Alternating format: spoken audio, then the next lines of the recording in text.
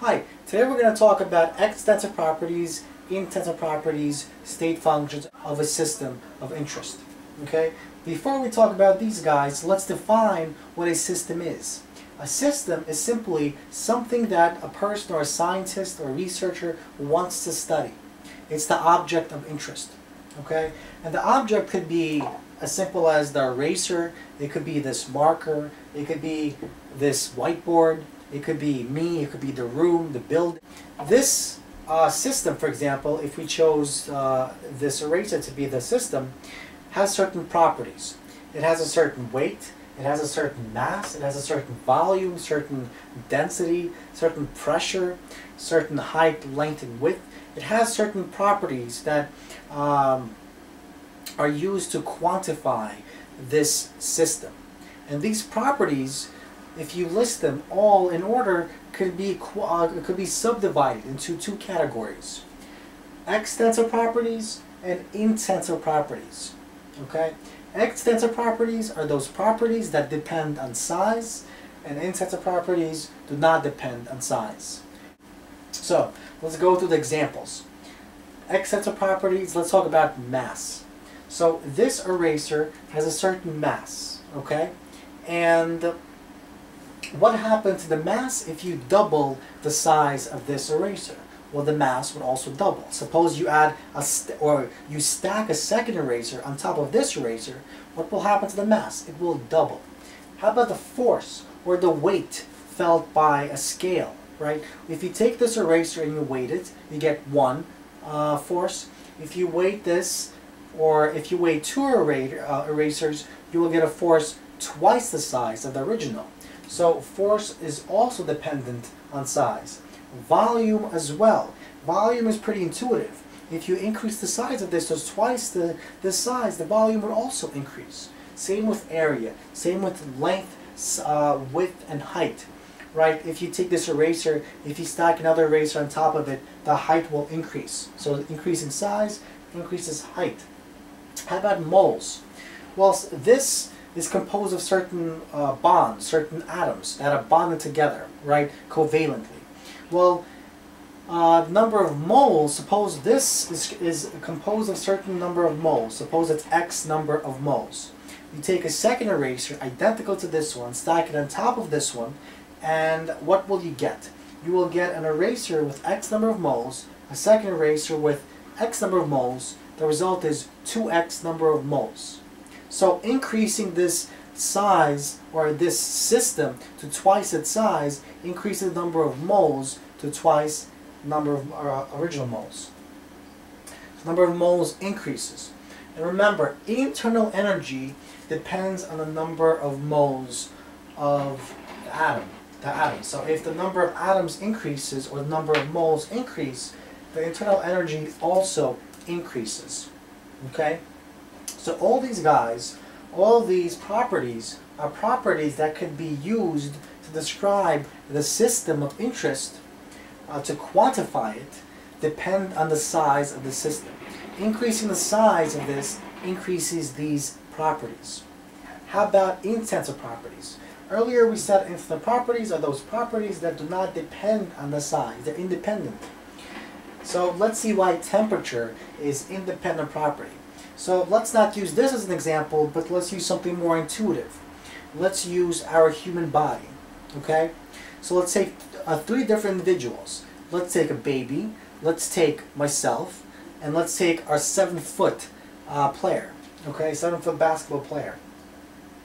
We are all different in size, right? The baby is really small, I'm average, and then the height of the basketball player is really big. So there's clearly a difference in size. So we're all going to have different masses, different weights, different volumes, composed of different number of cells or moles, have a different area, have a different length or height, width, have a different internal energy, but our temperature will stay the same. If you check using a thermometer, the baby will have approximately 37 Celsius or 98 Fahrenheit. I will have that same temperature, and so will that giant basketball player. So the temperature remains the same. The same way that if we return to this system that might be less intuitive, but still remains true. That the temperature of this, regardless of size, remains the same. How about pressure?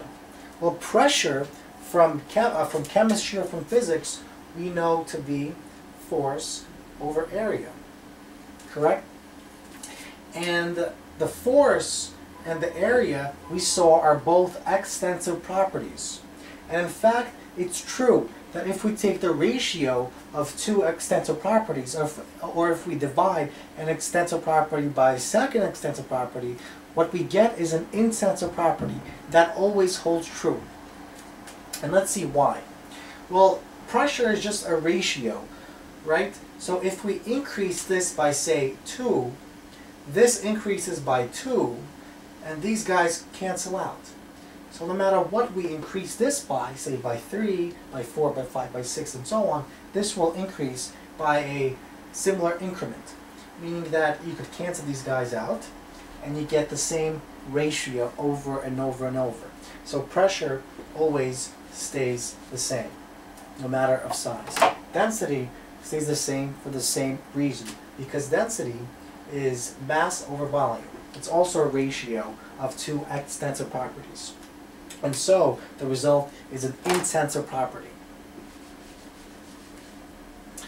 So let's talk about what state functions are. So state functions are also properties of a system. They're either extensive properties or intensive properties, and they're basically values that do not change regardless of the path taken. Okay? These properties only depend on the current state of the system. Okay? And let's take this as our example again, the eraser, and let's think about how it was made.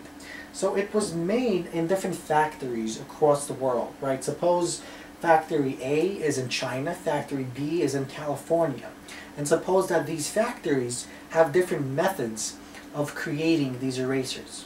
Okay?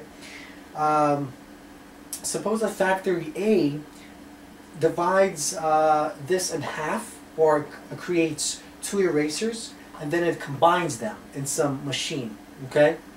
And then suppose that the factory in California takes 5 different small pieces of the eraser and then combines them at the end. Okay?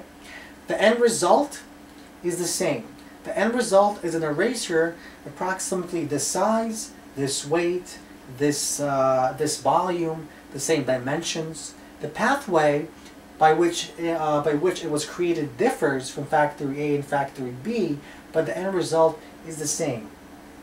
So let's talk about mass and why mass is a state function, or a function or a property that does not depend on the pathway taken. It only depends on the system at hand, the current system at hand. So let's take our eraser again. Okay? This is our eraser, and let's say our eraser is 500 grams. Okay, so that's its mass. Suppose once again factory A takes a 250 gram part and a 250 gram part. Okay? And suppose that it uses glue, it glues this thing, and it creates this eraser. Okay? That's how factory A makes it. What is the end result? The end result is a 500 gram eraser. Now suppose factory B makes the eraser, but it makes it differently. It makes it in sections of 100 grams. Okay? So it basically takes 5 sections of 100 grams each.